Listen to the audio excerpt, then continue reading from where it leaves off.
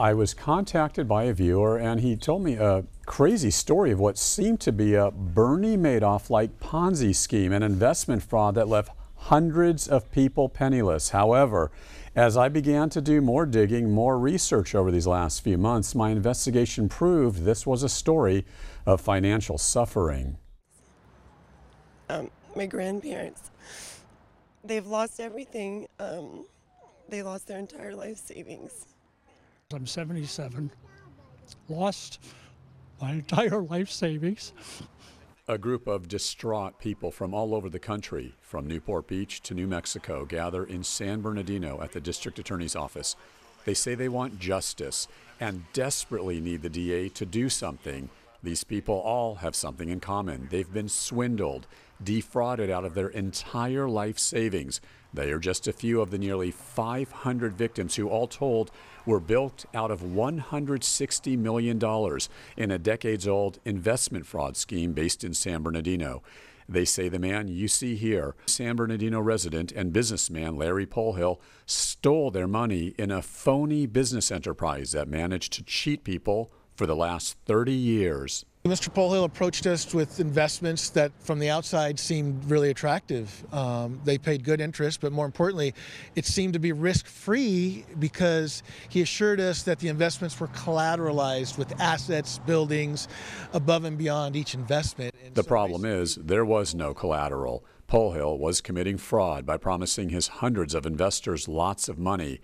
However, there were no assets, there were no buildings, there was nothing to ensure the investors' cash. Stephanie McPherson's grandparents lived in Big Bear Lake in San Bernardino County for 15 years.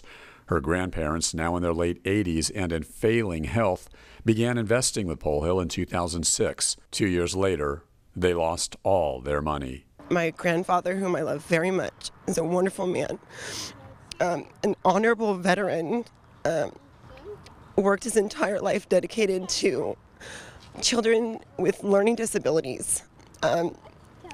Just gone. My grandmother at the time just completed chemo, just had surgery. It's heartbreaking. I mean, they're fighting for money that was theirs. They trusted and they invested and they lost it all. They saw nothing from it.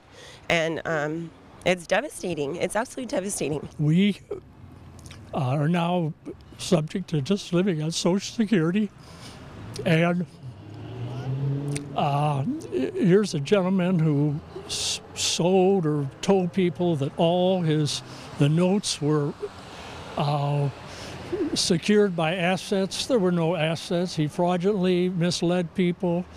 He was using our money to pay other investors. So I'm here for people like the Kurtzes, people like Mr. Rule. You know, I'm fortunate. I got a good job. You know, I'm an airline pilot. I can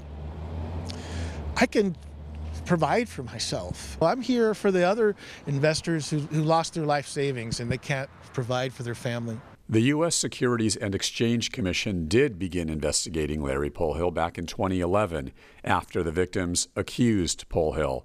When the SEC finally had enough evidence, they filed charges against him and his private equity real estate company known as American Pacific Financial Corporation, or APFC. In September of 2013, the SEC concluded, quote, Polhill defrauded nearly 500 investors who purchased promissory notes under the false premise that they were secured by specific properties or other collateral. The SEC's report went on to say, quote, Polhill used his company to buy and sell real estate and distressed assets, and he offered investors the opportunity to invest in the company through unregistered notes that would yield them interest payments of 5 to 17% per year. The SEC also said, quote, the collateral that Polhill claimed made the investment secure was often non-existent or otherwise impaired.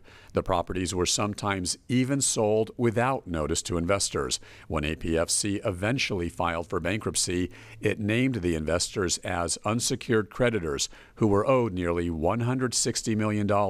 None of Polhill's investment offerings were registered with the SEC, end quote. While these victims praised the SEC for aggressively going after Polhill, they say they were livid that this white-collar criminal used the bankruptcy laws to weasel out of repaying them because they say they were still left out in the cold with an empty bank account. For years, many of the victims repeatedly tried contacting various law enforcement agencies, like the San Bernardino District Attorney's Office and the California Attorney General's Office, begging for help. Nothing happened.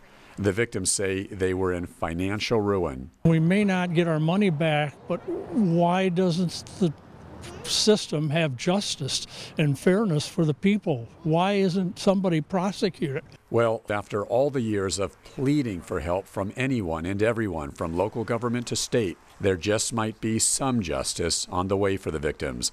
The San Bernardino District Attorney's Office took notice after PBS SoCal's investigation. We forwarded numerous documents, including emails and victim information about this case. Just recently, the DA's office released this statement to us, which reads in part, quote, "When this matter was initially brought to the attention of our office in 2010, there was insufficient evidence to file state criminal charges. However, subsequently, the SEC conducted an investigation." The DA's office goes on to say, in December 2014, a final federal district court judgment was entered against defendant Polhill. He was ordered to pay victim restitution for his illegal conduct in the amount of $21 million and a civil penalty of $5 million. The DA concludes, quote, "In light of the SEC action and additional information from victims brought to our attention by PBS, the District Attorney's Office has reopened its investigation and will review the entire matter to determine if we can now file state criminal fraud charges." End quote. And many of the victims have thanked us for investigation and the fact that I was able to spend months researching their case. And they say finally they have some peace knowing the DA's office is now doing its own investigation. I should, of course, mention I obviously searched for Larry Polhill to try and be fair and interview him. We spent a day in San Bernardino, first locating his old office on Hospitality Way. Well, he's not there anymore. Then we searched for him in the city of Grand Terrace in San Bernardino County. After getting word he had an old office there. Yeah, we found the office, no Polhill. I guess, Rick and Elizabeth, we are going to have to leave it to the authorities with the DA's office to find this white-collar con man and possibly, finally, bring him to justice.